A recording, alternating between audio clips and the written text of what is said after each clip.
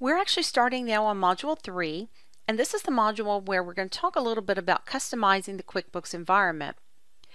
You want to go through and look at all the preferences before you get started, because there's some things you're going to want to turn on or off to make QuickBooks a little bit easier for you as you're getting things set up. The other thing is, I mentioned to you when we went through the Easy Step interview that you could go back and change every one of those answers you put in there. Most of those answers are going to be in the preferences. So I want to take a few minutes, go through all the preferences with you. We obviously won't have time to hit them all because there's so many, but we'll hit the high points, and if there's some you want to come back and look at later, you can certainly feel free to do that. Let's go ahead and flip over now, and I'll show you how to get to the preferences in QuickBooks. All the preferences are located under the Edit option on the menu, and you'll see preferences at the very bottom of the list here. The way the screen works is you have these options on the left, and typically when you come in, it's on the General option automatically. And each one of these will have a tab that says My Preferences and also one that says Company Preferences. You'll want to look under both when you're looking for your options. I want to start at the very top with the one that says Accounting and just go through a couple of things with you. And I'm going to start in the Company Preferences tab.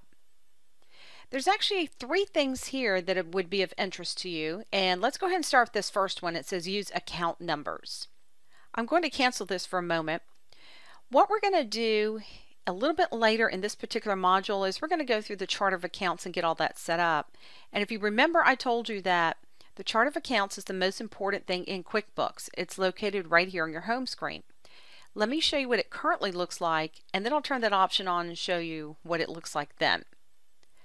Right now, your chart of accounts is set up by type, and you can see when the type is the same for these, and they'll be alphabetical. For example, if you look down here where these expense accounts are starting right here, you'll notice they are alphabetical here. Some people like to use general ledger numbers. You'll notice there aren't any right now, but we're going to turn those on. I'm going to go back to the preferences. Again, they're under Edit, Preferences. I'm under the Accounting option on the left, and I'm going to choose the Company Preferences tab. Right here is a checkbox that says Use Account Numbers. I'll check that and click OK. And now you'll see you have general ledger numbers. This is just an option. You don't have to use them. Like I said, if you rather not, then they're going to be set up alphabetical by type. Let me go back in here and go back to Preferences. On this same screen, there's another option that says Use Class Tracking for Transactions. Let me explain what this function does. This will allow you to actually take each transaction and segment it by a different list. Now, here's what I mean by that. Right now, you can run reports on the company as a whole. You can see if you're making money, losing money, all the numbers in all your different accounts. But what if you need to break your business down even further? For example, maybe you have different departments in your organization and you need to run a profit and loss per department. Or maybe you have 2 locations and you'd like to run a profit and loss for each location. That could be your class list. If you turn this feature on, what will happen is each transaction will have an extra field, and there will be a drop down for you to pick the class. The class can be any list you'd like to set up. Like I said, it could be locations, it could be departments, whatever you'd like that list to be, and then you could run reports based on those. Not every business will use this feature, but it is a great little feature if you need it. The other thing I want to mention on this screen is down here you have an option to close the books. If you're not familiar with this term, this is what happens when you close the books.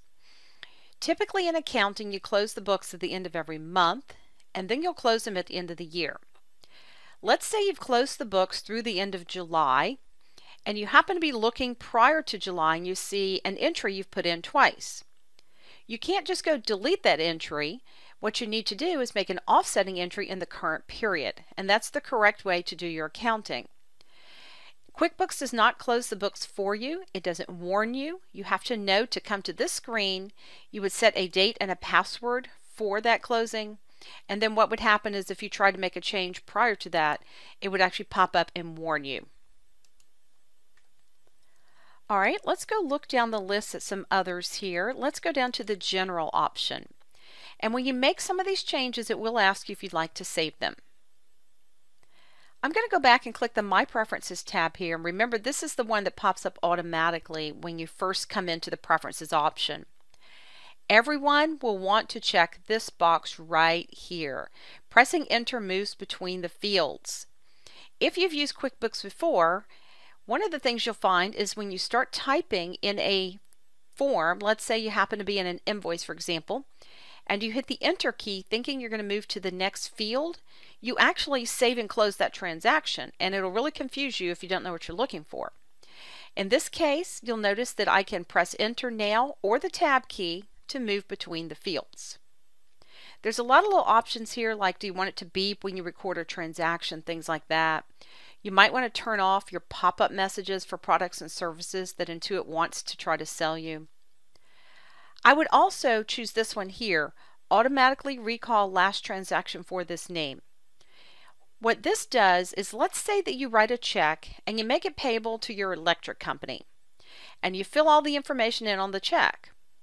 The next time you write a check and you pull in that same name, it'll pre-populate the whole check with the last entry, and then you can change anything that you need. It's really a great time saver, and it keeps your accounting consistent that way. The other thing is, you probably want to use today's date as default. That means that on every transaction you'll have the current date, but you can change it if you need to. The only time that I like to use this one is if I happen to be going back several months, maybe doing a whole year's worth at a time.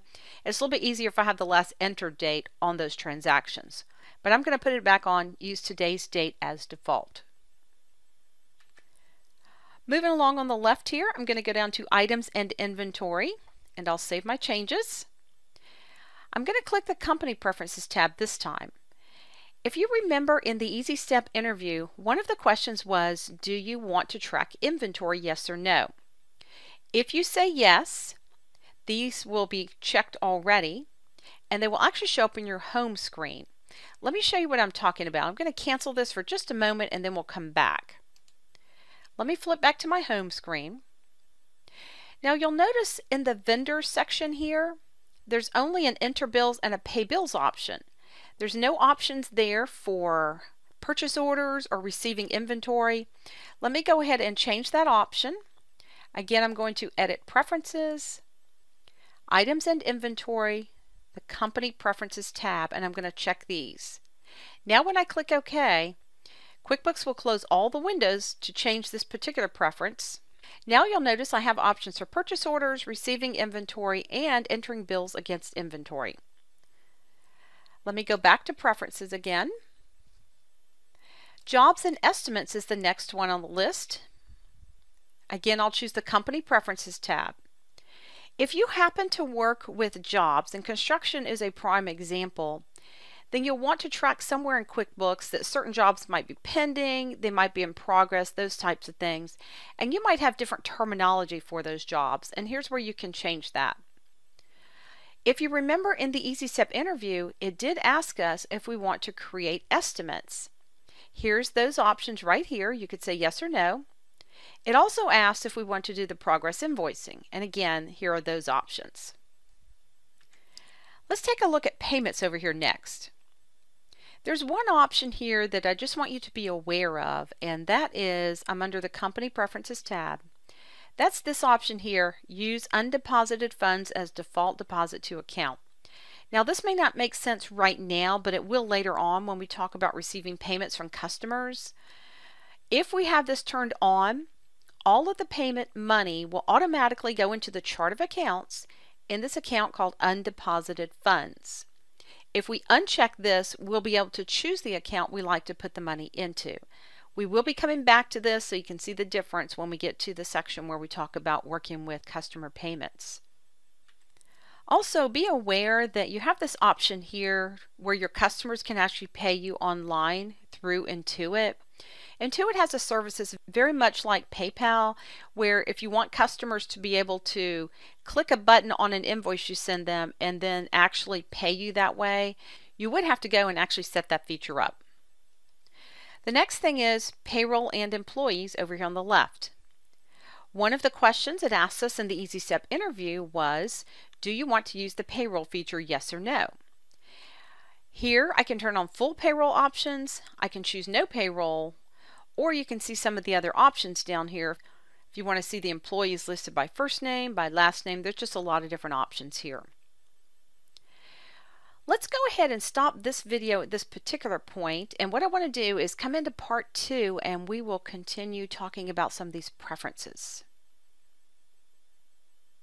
Hey everyone, Ava here. Thanks for watching. If you're not a subscriber, click down below to subscribe so you get notified about similar videos we upload.